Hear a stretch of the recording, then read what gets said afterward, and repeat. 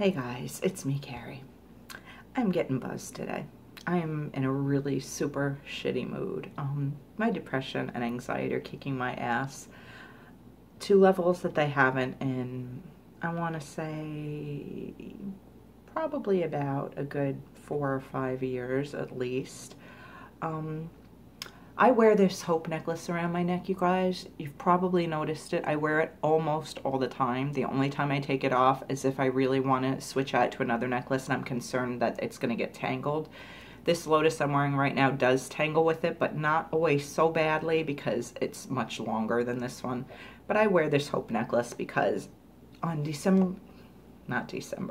on August 21st, 2012, was the first time of many, many subsequent times that I read my now dear friend Kristen Johnston's book, Guts, The Endless Follies and Tiny Triumphs of a Giant Disaster, subtitle. But yeah, it's Guts, and it's an amazing book, and it chronicles a lot of Kristen's struggles with her addiction and depression and self-esteem and things that pretty much anyone that's watching this channel can probably relate to. I can't recommend this book more highly. I fucking paid for both copies I have. Actually, no, that's not true. I paid for my hardcover copy, and then I got a softcover copy from my dear friend Patrice as a gift because a bunch of us that are pals of Kristen's, or were at the time, I should say. I know of several who are no longer her pals, but we were actually mentioned in the acknowledgments, which was so super meaningful to me and is one of the dearest, kindest things anyone has ever done. But yeah, if you buy the softcover version of the book and you see Carrie M in the acknowledgments, that would be yours truly. But Kristen's not paying me to endorse her book or any shit like that. She's just my dear friend who I love so much, and I miss, and she needs to call me, even though we both hate talking on the phone. She needs to text me. I'm gonna text her probably in a little while and tell her that. But yeah, we both hate talking on the phone. But I love her to bits, and her book truly, even if she wasn't my friend, she became my friend as a result of my reading the book and loving the book and reaching out to her on social media. And over the course of the past 5 years, we've gotten to know each other very well. And we've only met once in person, and the circumstances of that evening were not what we expected, but we didn't get to like hang out like we wanted to. There was a lot of shit going on in her life at that moment. But she's very private, and I would never, ever reveal any of her business, because that's her business. That's exactly why it's her business and not mine.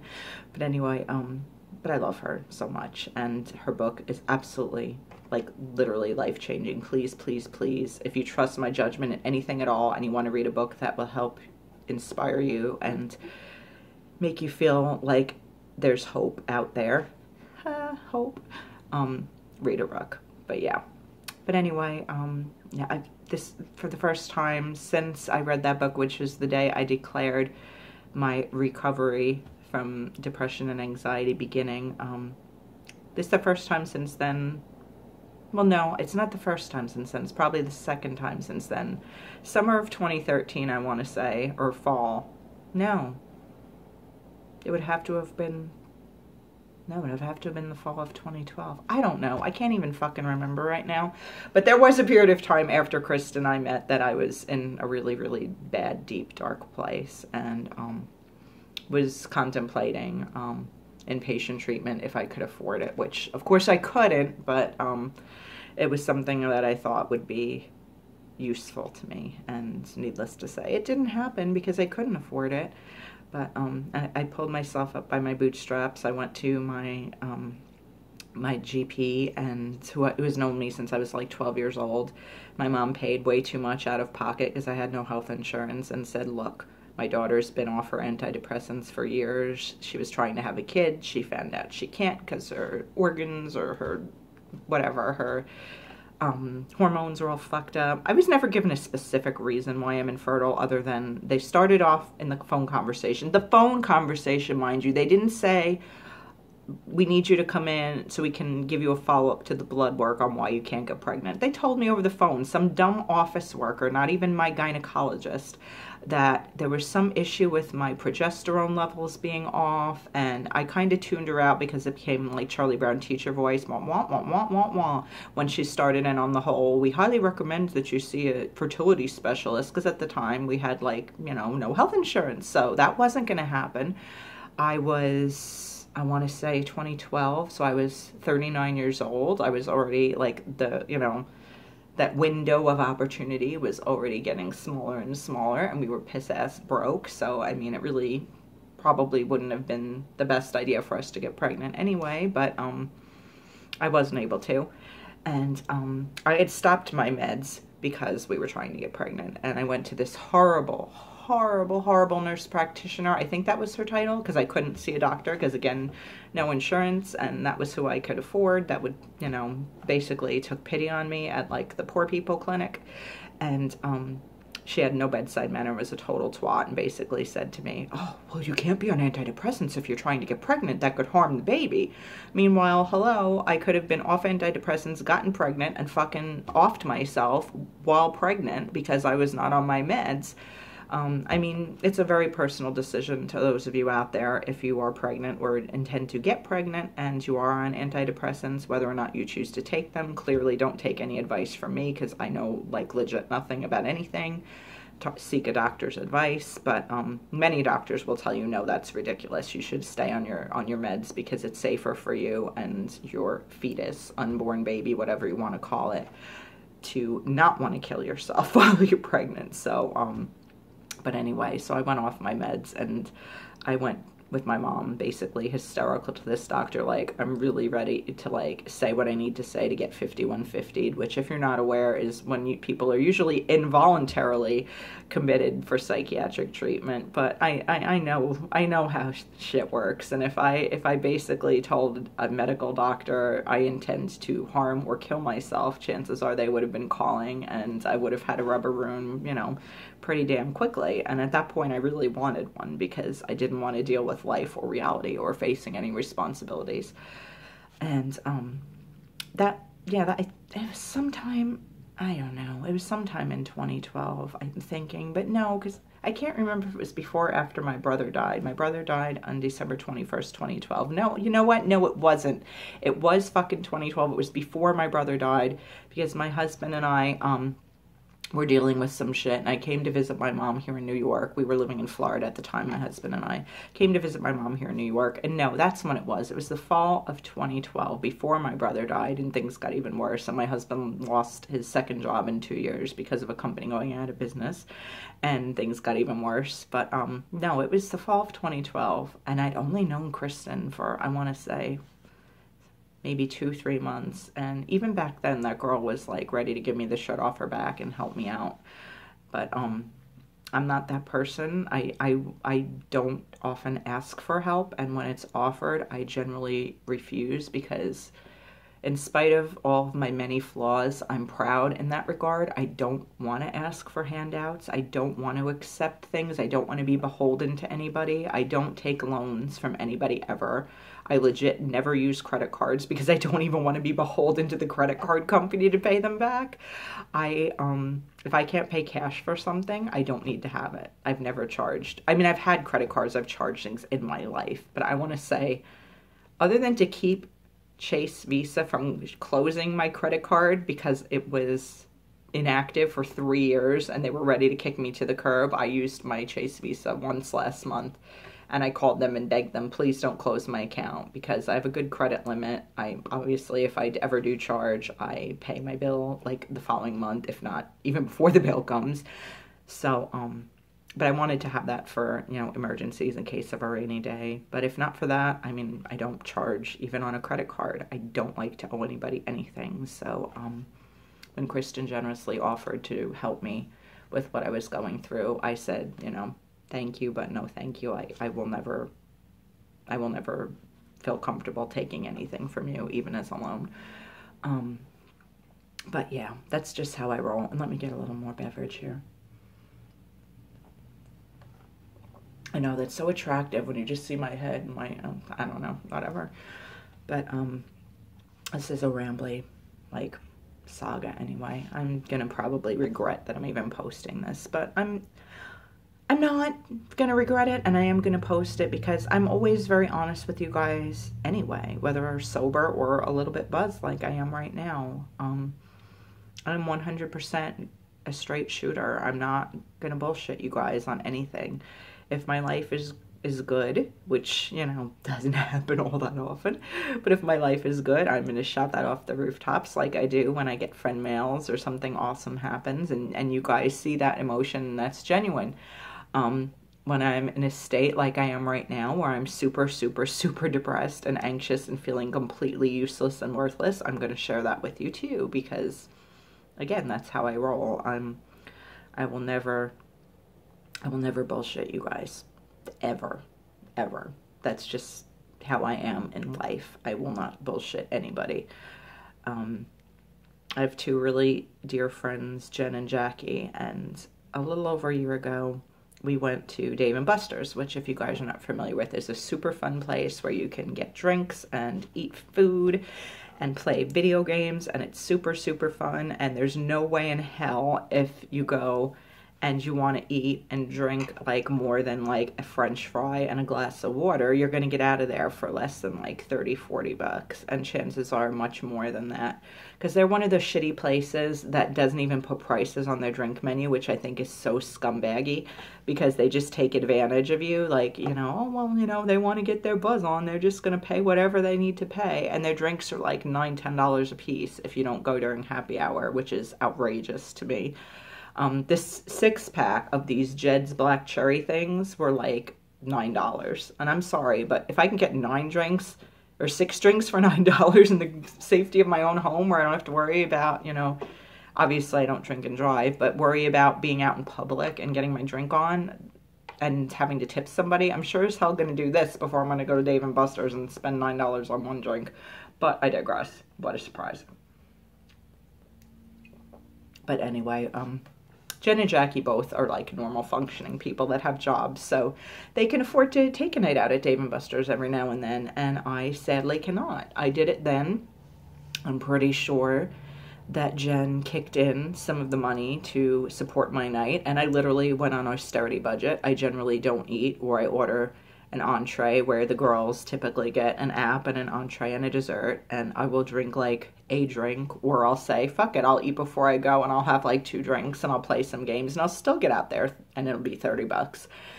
But anyway, Jen posted a really cute picture of myself and her last year at Dave & Buster's, and tagged Jackie in it too, because it was the 3 of us girls, and mentioned how much fun it was, and it was super, super fun, and like they started talking back and forth with each other about how we really need to go again, and it fucking sucked for me to have to say, I would love nothing more, but my situation hasn't changed since a year ago. I don't work. I don't have any income coming in, and, you know, that's partly my fault, I guess, because I haven't found a way to maintain a job as well as mental illness and not want to run out in traffic, like I said, as I wanted to when I had my last job in 2010.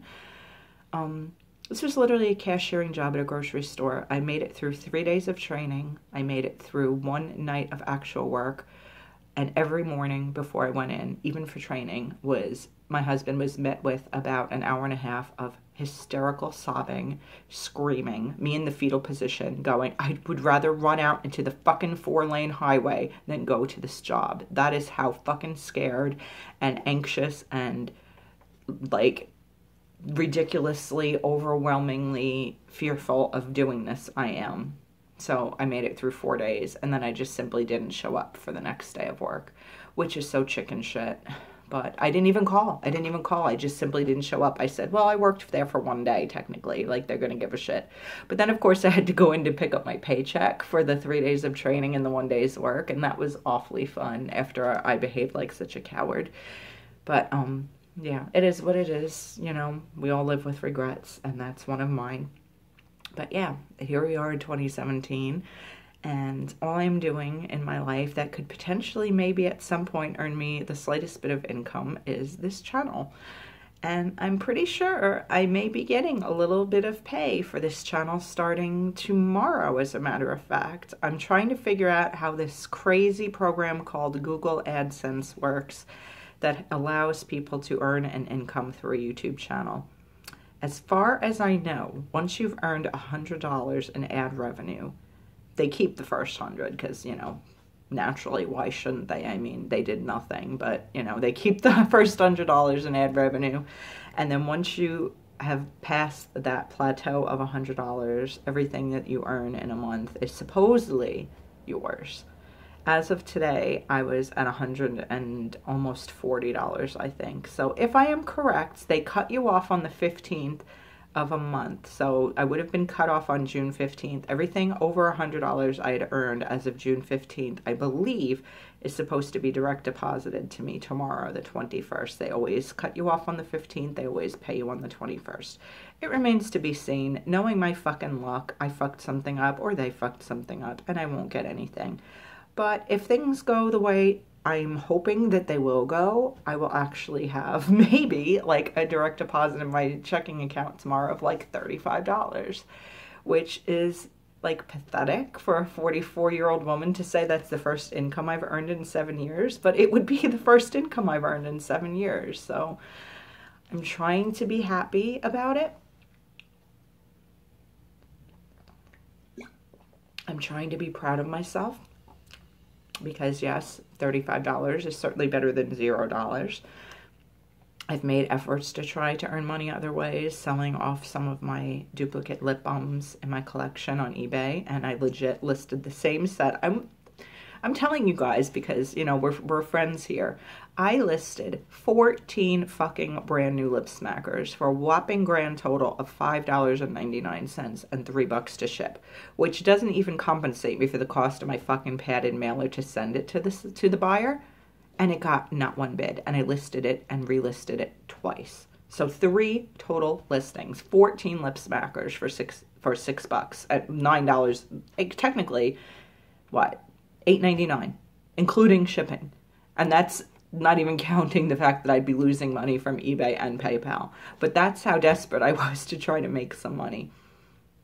And nobody bid, because that is how my life works.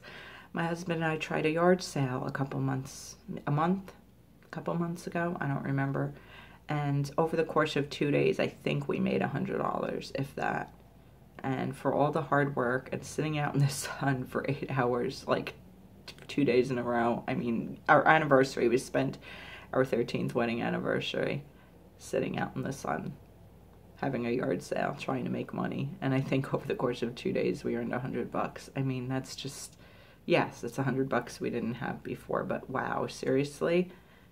So over 16 hours earning $100, that's far less than minimum wage. And granted, yes, we sat, other than when we showed people in the driveway the stuff we had and answered questions or whatever, but I don't know. I just can't figure it out. I just can't figure anything out. I just can't figure out, in the grand scheme of things, why some people are born sick, be it, you know, mental illness, or obviously there are things far worse, you know, God, you know, I can't even wrap my mind around the suffering of, like, children born with HIV or with cancer, or God, you know, I mean, believe me, I'm not trying to throw a pity party for myself. I know there are people far, far, far, far worse off than I am that wouldn't be sitting in an air-conditioned kitchen right now, albeit in their mother's house where they don't even pay rent because they can't afford that. But there are people that are living on the streets. There are people that are literally dying on the streets that have nothing. So believe me, I know that in comparison, these are such first world problems, it's not even funny.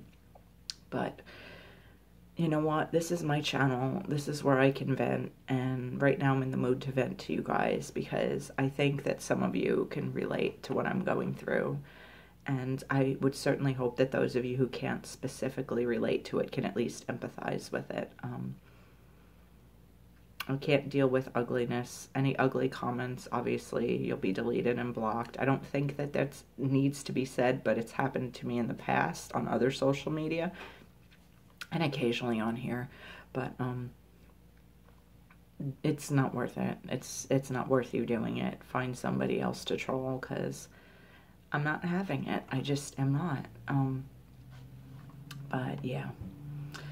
So I don't know. I just felt like yammering with you guys a little bit while I get my buzz on. And I know my cheeks are really ruddy. You probably think I'm a lot more buzzed than I am. I've actually only had 2.5 drinks, which is not very much. Although, like I said, everything's relative, and I don't drink all that often. You know, once every couple weeks when I get together with my girlfriends, I have a couple glasses of wine. That's usually it. But right now, I'm in the mood to not be clear-headed. And God help me if this video is in any way triggering to anybody who is recovering from alcoholism or addiction. Please, please, please forgive me for that. That couldn't be further from my intention. So many of the people I love are in recovery. As I've said ad nauseum, alcoholism killed my brother at 36. Yeah, he had pancreatitis. You don't get pancreatitis generally unless you drink to excess. And my brother first declared his substance abuse and alcohol issues at 15. So if he was declaring it at 15, he was already suffering for a while before that. So you're talking, even though he died at 36, you're talking about 21 years plus of alcoholism and addiction. He did do drugs too, but that wasn't nearly as big of an issue as the booze, as far as I know. I remember going to a family session when he was in an inpatient program, and him admitting to everyone in the room. And again, I would never share this if he was alive, but because he's gone now, I'm not breaking anonymity, but he shared in this room that he had tried everything up to and including crack. And I live in the tiniest, most freaking, like, Pollyanna, Mayberry-ish fucking little tiny Long Island town. We're not wealthy here. I would consider my town middle class pretty much. I personally consider myself lower middle class, if that, or upper lower class, if that's a thing. But I was like, oh my God, you actually like even would know where to buy crack? Like, that's how naive I was. But I know I have many people that are dear to me in my life that suffer from addiction and are in various stages of recovery. So please, please, God help me. I'm not trying to trigger anybody. I hope that if that's an issue for you, you turned this video off the minute you saw me grab a bottle of booze, because that would kill me to think that I triggered anyone in any way, shape, or form.